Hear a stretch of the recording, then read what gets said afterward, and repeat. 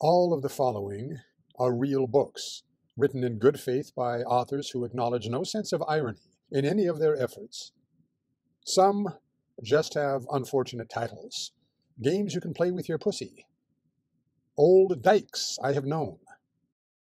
The Big Problem with Small Organs, 1966. That would be pipe organs, if that clarifies the issue. Cock Tugs, 1963. The meaning of which is helpfully explained, a short history of the Liverpool Screw Towing Company. The nature and tendency of balls, seriously and candidly considered in 2 sermons. The date, 1818, cues us as to the true nature of these balls. Soirees. Shag the Pony, 1952.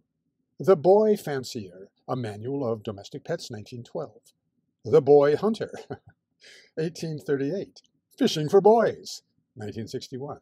Not one of these words is inappropriate, and yet the increasing depravity of our culture makes these titles less humorous and more literal. There's something called grooming I've been hearing mentioned in the news. I have not yet used Urban Dictionary to hone in on the exact definition. Invisible Dick, 1926, with this succulent passage. "Jehoshaphat, what a disgraceful scene," said Dick Brett, doing a series of physical jerks behind a bush as he began to grow into visibility. Talk about your small organs. School Experiences of a Fag at a Private and a Public School, 1854. The Gay Boys of Old Yale, 1869. Queer Chums, 1887. Queer Doings in the Navy, 1896.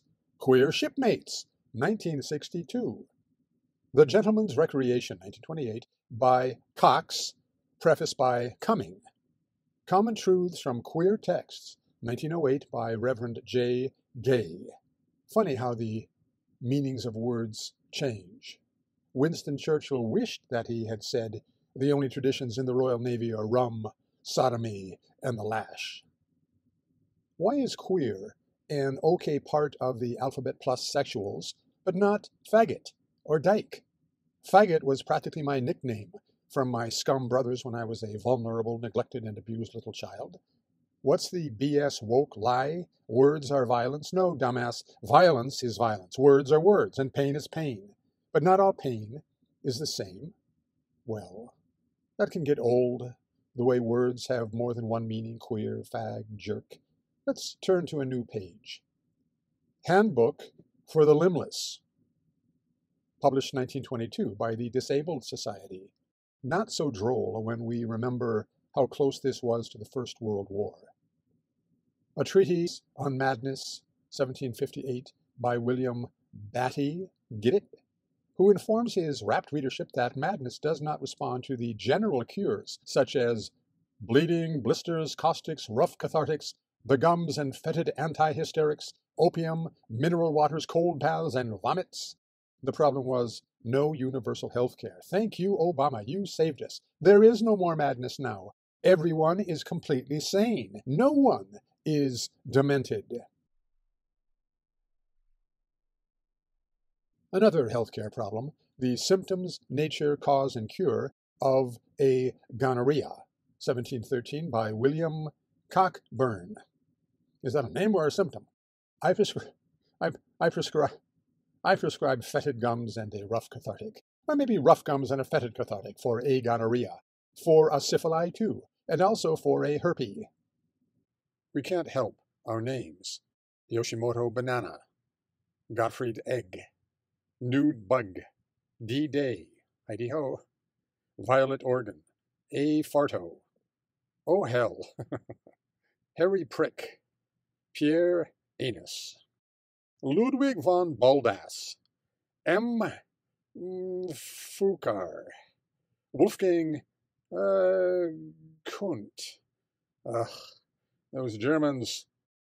No, we can't help our names. But we can help the titles and subjects of our books. Obesity, Causes, Consequences, and Treatment, 1974, by L. Lasagna. Motorcycling for Beginners, 1980, Jeff Carless. Some examples of wave motion in fluids, 1975, G.D. Crapper. Punishment, 1972, by Robin Banks. Vasectomy, The Male Sterilization Operation, 1972, by P.J. Gillette. Shy Men, Sex, and Castrating Women, 1985, by Claude Balls. The Adolescent Diaries, 1980, by Kay Horney. Monitoring Family Planning and Reproductive Rights, 1997, by A. Hardon. Sexual Desire and Love, 1983, by E. Fuchs. Well, a lot of the contents of bizarre books are just repetitions on the theme, odd but not incredibly funny titles and authors. Gay Agony, 1930, by H.A. Manhood. He also wrote Night Seed. I learned about that in 7th grade health class, Nocturnal Emissions. They use the word gay or queer or inch or dick or Roger, or ask earnest questions on obscure topics. Guys named Money write books on finance. Some are just out there. Dildo Key, 1940, a novel of the shoreline. Can you believe that? 5% sales tax. It's basically 11% now. Do not come to California. Lesbia's Little Blunder, 1934. Something about Lost and Dildo Key? But on the other hand, these authors followed their dreams. They poured their hearts or minds into it and produced something they were proud of. Bad titles or odd names don't mean bad books, although judgment is distributive. In any case, I have been, in my youth, a name bigot. Ha, your name is funny sounding. Something to grow out of. And I, your humble host, have a name that some may find odd. As for all of my books, they are brilliantly titled The Light Touch by Jack Hammer, Birds I Have Loved by J. Human. Yes, I use noms de plume. Point is, I have compassion for the multitudes. Of course I do. Writing and speaking, communicating as felicitously as I do is so easy to do, for I am one for whom there is no need for irony for. Self-awareness is for losers.